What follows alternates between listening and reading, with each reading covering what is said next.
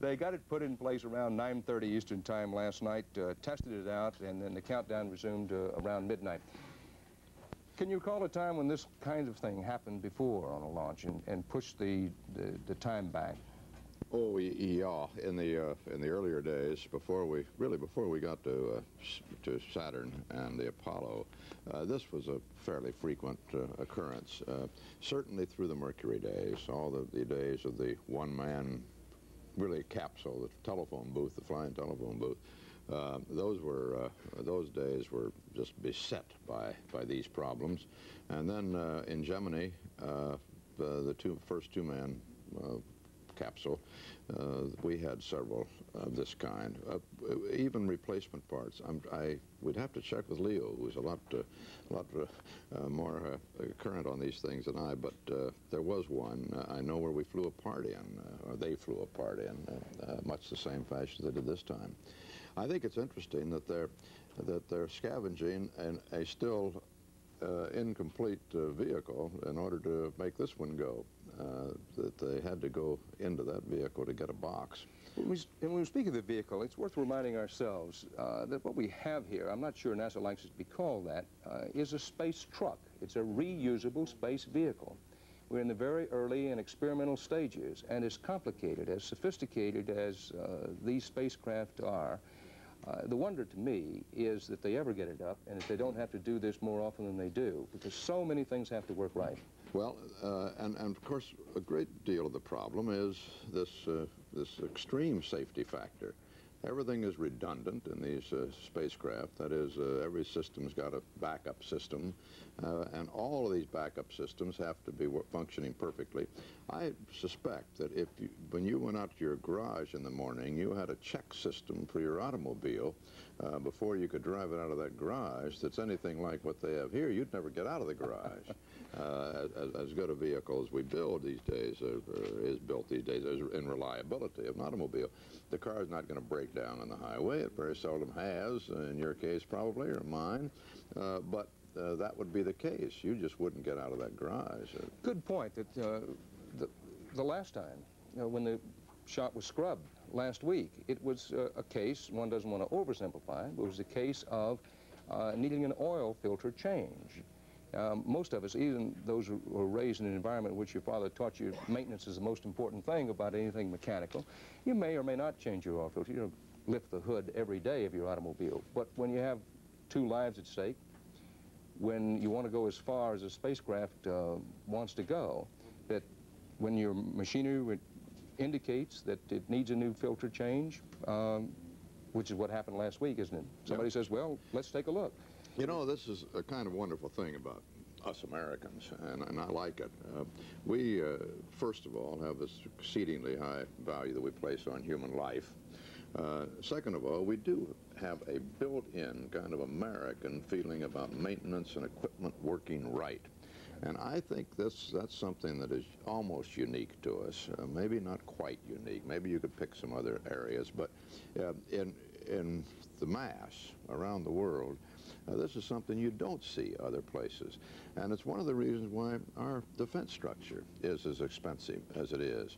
There are a lot of other reasons why it's as expensive as it is, including a lot of cost overruns, inefficiency, and things like that. But in the area of the highly technical machines we build, aircraft, tanks, and so forth, we build them with a lot of safety features, built-in redundancy features, things of that kind that other countries don't demand. Even, in fact, our aircraft manufacturers make aircraft for other countries that don't have nearly the sophisticated safety kind of built-in requirements that we have. Well, very good point again. They're built to last. We know the Soviet Union last year had 100 launches. They've been averaging 2 launches a week, but one reason is because the equipment they put up into space doesn't last very long. Yeah.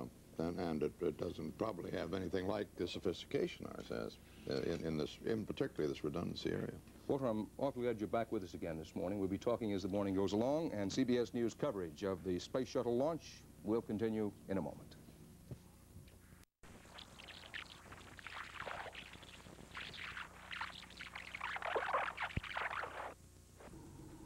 Tank to the 98% complete stage.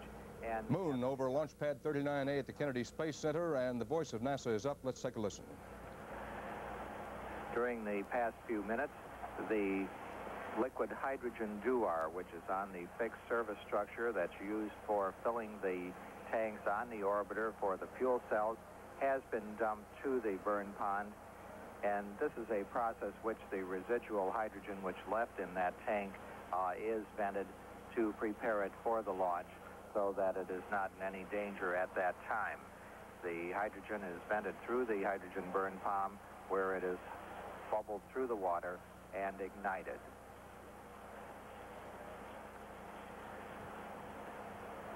All of the events in the countdown looking towards the launch at 10 a.m. this morning have been going very, very smoothly up to the present time.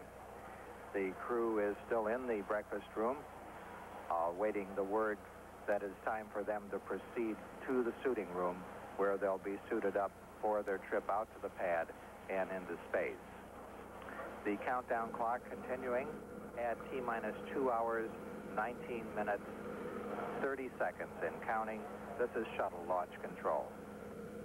Well, a wonderful shot there. And Bill Linden, our director, if you could go back to that shot for just a moment on the pad. You can see the orbiter slightly off to the left of center in the bottom part of your screen. The large external fuel tank, the sign of which is where the orbiter is located, is the largest, most dominant thing in the picture. And off to the side, those two solid fuel rockets that help get it off the pad. And Leo Krupp, we can see just a little bit of what appears to be vapor at the top of the external fuel tank. Is that indeed vapor? Yeah, I think that's just normal venting that they have. We want to get on with other things, but what a sight out there on the pad this morning. It's such a clear morning, still dark out there. The moon, you can't see the stars, just a bank of stars all over it. It is an indescribable sight, and it is one of those occasions in which, as terrific as this television picture is, there's nothing like seeing it in person. That is, there is a special, at least for me, magical feeling, I started to say eerie feeling, of being around this spaceship, particularly in this setting this morning. We won't have that sight for very long because the sun will shortly be up, but I wanted to take a good look and just soak it in. I would suggest we just take a few seconds here in the quiet and take a look at it and think about it.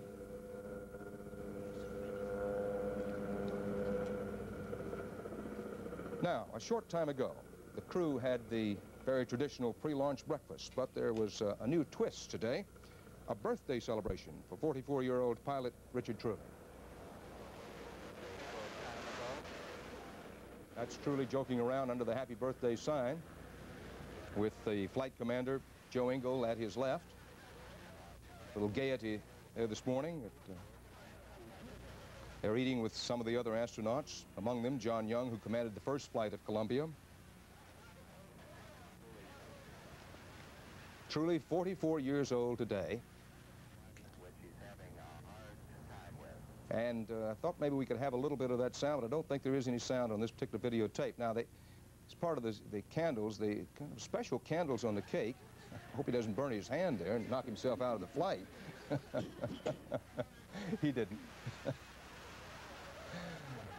We can't see the candles very well there, but there's special flickering on and off candles for Truly's 44th birthday, and he was saying late yesterday and again early this morning that he was really eager to see the biggest birthday candle of all, and that would be that flash and roar of the Space Shuttle Columbia off on its second voyage into space. Everybody hoping that it'll happen this morning, about 3 hours and 35 minutes from now.